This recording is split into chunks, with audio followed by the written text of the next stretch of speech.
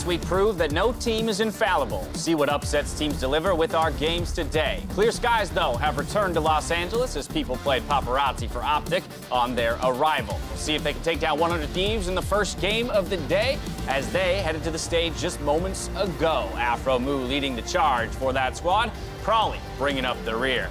Hello, everyone, and welcome to the LCS Countdown, where for 30 minutes we highlight some of the unexpected heroes and show you what makes a dive comp work until the timer reaches 0 and we jump into Champions Select. It's good to be back. I got to admit, it's pretty unnatural to be watching the NALCS and not be up here with you guys. How did you guys manage? It was pretty good, actually. We had Freak up here. That was the beginning of the downfall of the week. Yeah. All right. Well, the standings show that no team remains undefeated as Team Liquid sits at 7-1 with Cloud9 at 6-2 and FlyQuest just behind at 5-3. 100 Thieves, Golden Guardians, Clutch Gaming, and Optic Gaming sit just outside of playoff position, about halfway into the split. Later on in Game 4 of the day, we'll see that battle for second place between Cloud9 and FlyQuest. Give me your thoughts on that matchup. It's a big one.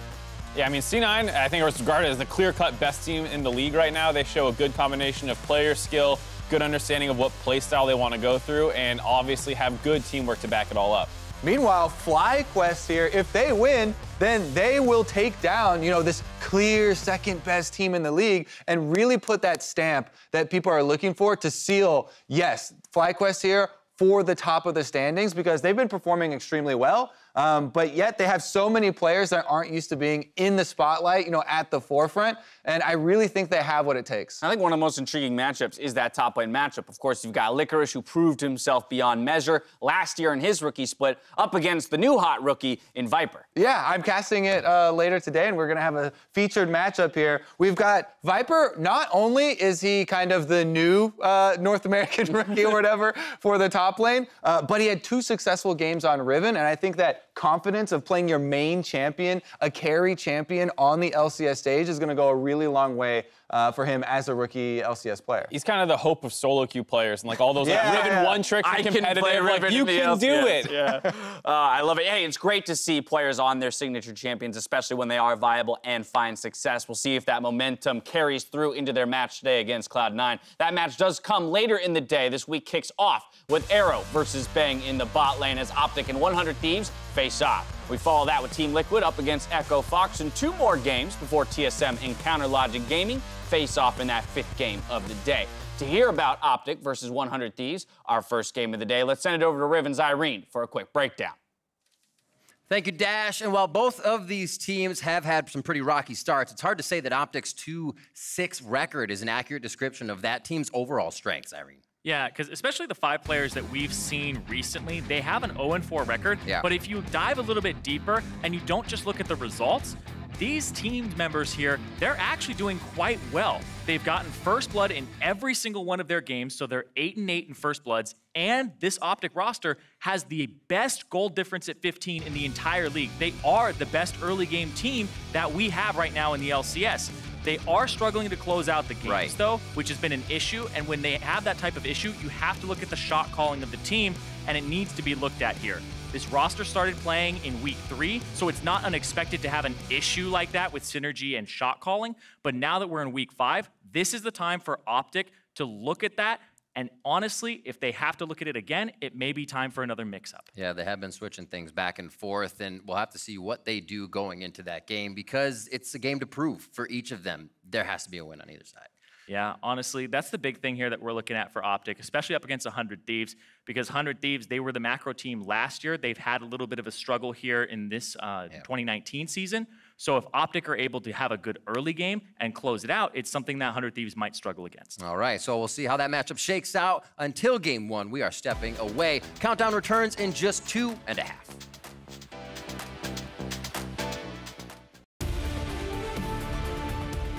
Welcome back to the LCS Countdown, about 22 minutes away from Game 1. As the league enters its halfway point, we're seeing different strategies teams can execute on. So our very own Professor Kobe wanted to give you the 101 on what makes a certain team comp work. Kobe, take it away.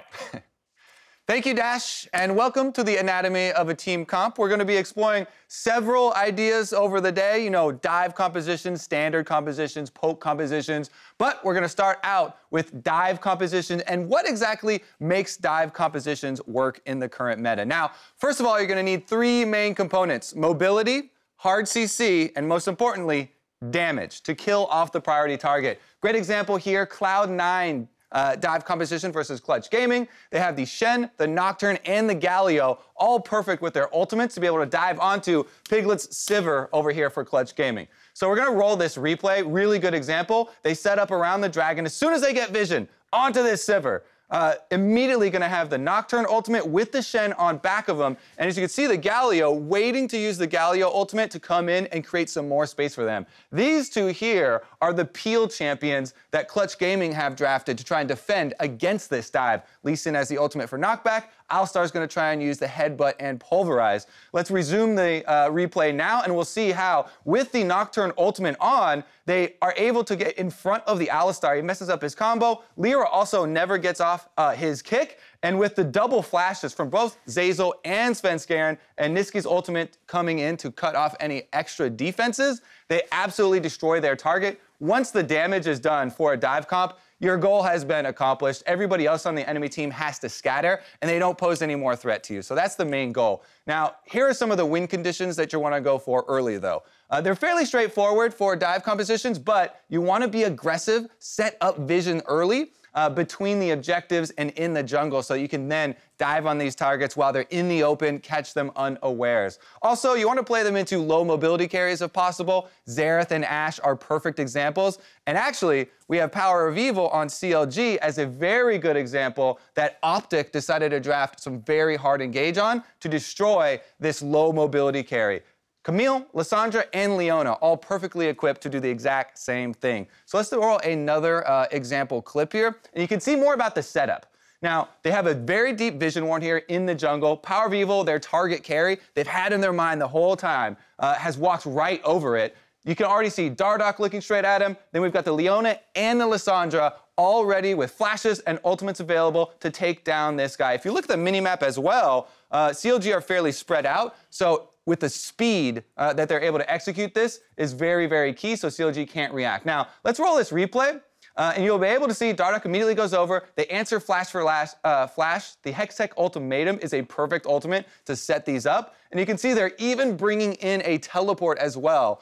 The commitment of the entire team is so important for dive compositions to work out. If we resume the replay here, Power of Evil, there's Xerath. He's already flashed away and used his cleanse. It doesn't matter. All three of them, again, flash, use their ultimates, take down this DPS, and then again, after the DPS, the heart of the team on the enemy team has been taken out, they have to scatter, they have to give up the objective afterwards, and that's how you gain your big momentum with a dive composition. Now, if you want to play a dive composition at home, there are some things that you might want to avoid. Metas where Janna and Lulu, these peeling supports are super strong. Try and avoid those. Also, in the Champion Select, you might want to throw some bans at Lucian, Ezreal, mobile AD carries that you don't want to have such a hard time chasing down. That is going to clean it up for the first episode here of Team Comp 101. We're going to send it back to Dash and Mark at the desk. Come on back over, Kobe.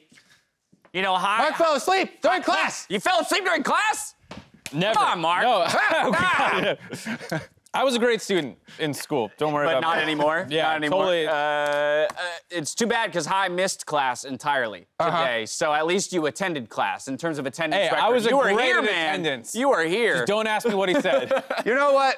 You get an A. Woo! You at least get a C. I'm a very kind teacher. Hey, participation He was award. here. He showed up. You know, I think in reference though to the segment itself, I think dive comps have to be one of the most fun comps to actually execute well. Because of that whole idea of committal, you blow someone up super fast, and you know, if everything goes right, the other team doesn't even really have a chance to respond. There's immediate gratification as well.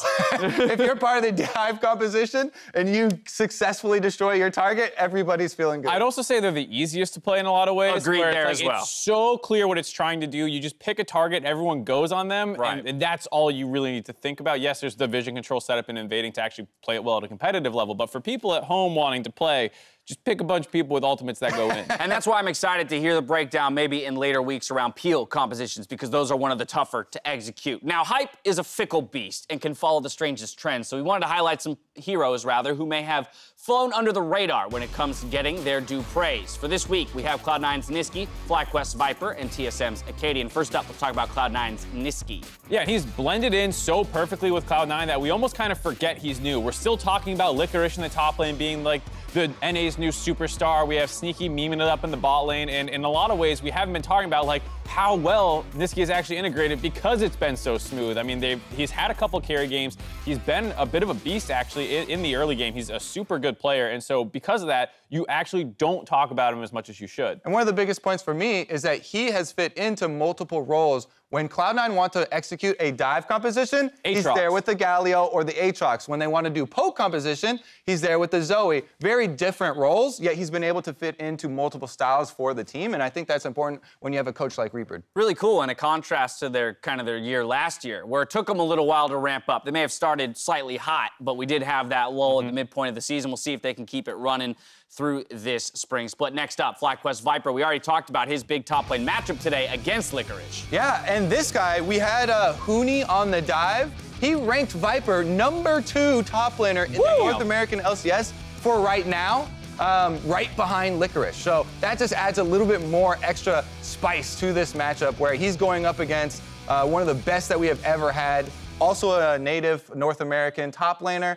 and he is going to possibly display some more Riven games. I heard that is something that they're very willing to pull out as far as split pushing as well. I hope so, and it's crazy to hear that like he's potentially #2 in the league now behind Licorice. When coming in, it was like, oh, he's a downgrade from Flame. Yeah. This might be holding FlyQuest back, even though there's the Poe Belter upgrade in the mid lane. And the fact that he might be the superstar of this team that's going to help push them over the top and get them into that second place position if he's able to match up well versus Licorice is crazy from a beginning of season perspective. Let's finally talk about TSM's Acadian here. This guy has surprised and pleasantly surprised rather this split so far. Especially the meme game. Like, I'm super happy he went in, typed all that stuff up. Some players feel like robots at times, and to see him having fun, which I think is really important, was really good to see. And even though they won, like I would want to see it even if they lost again. But he has been super pivotal to their early game. Yeah, especially on teams like TSM, where if you lose,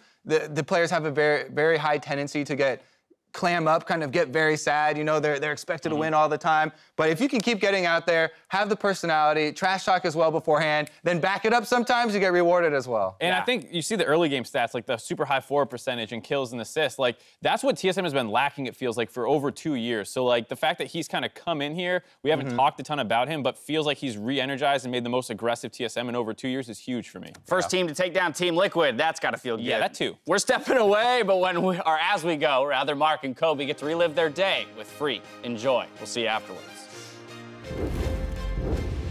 I want to state that people watching at home should not, I repeat, should not attempt this at home. You get your prediction wrong, you will be handcuffed to Freak for 24 hours.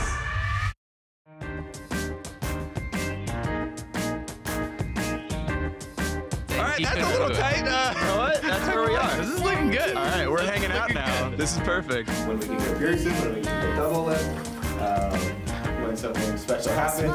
Thank you.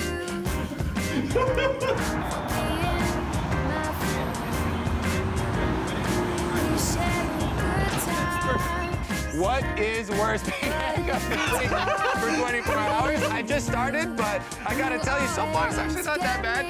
That's not part of the deal. I can press Q. I got it. All right. We're gonna smite it. Ready? Wait, what? Free! Who put smite on out? Thank you.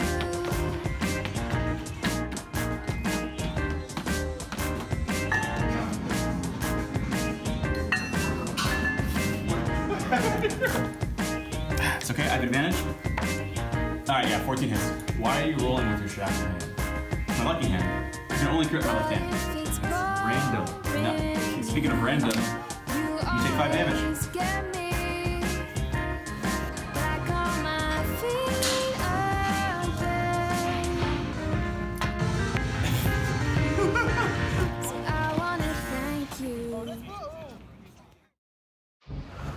Our Wrath will be Swift today.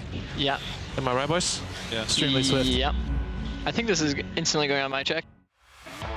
These peasants thinking we aren't even good. Lamau.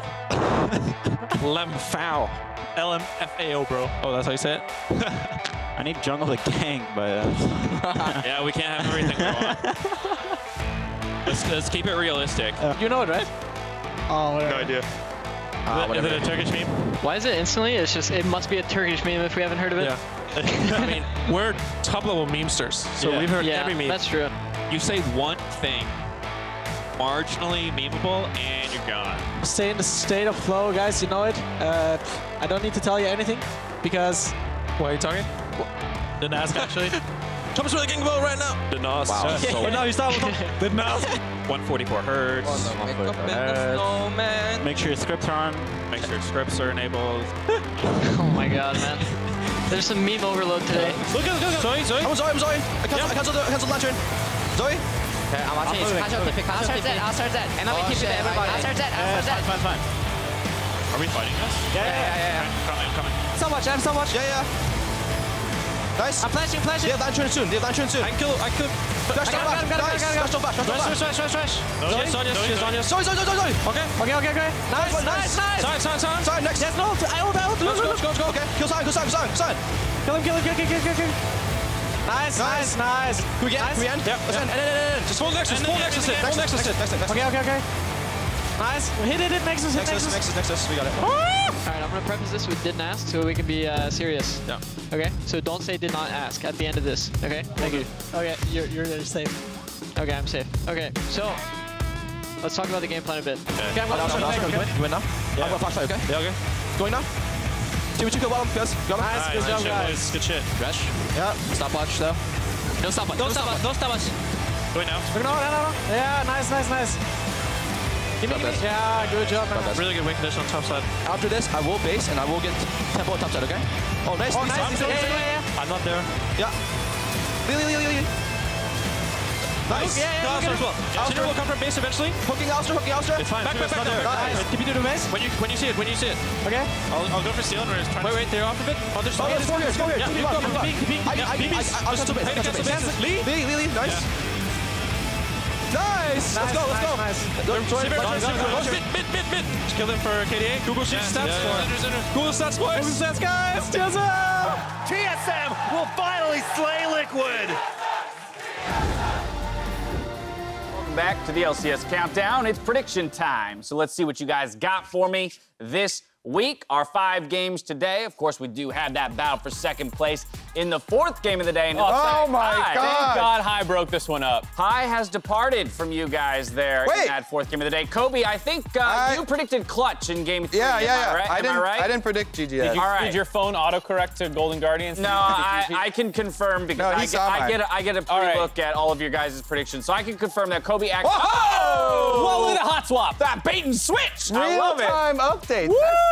That's impressive. Mark, you're sitting at that 500 record right now. You have confidence in your picks today to finally move above that 500 mark? There were a lot that I think had like clear favorites, but you can make a case for, like the fact we heard, Optics early game is the best in the league. For the most part, 100 Thieves is pretty slow. Clutch versus Golden Guardians, I think, was another one. Then FlyQuest versus C9. So even though all of us are pretty aligned, I actually do think there's a fair bit. There are closer matchups than that might suggest. So why do you have confidence in Clutch over Golden Guardians where the other 3 chose I know why he did.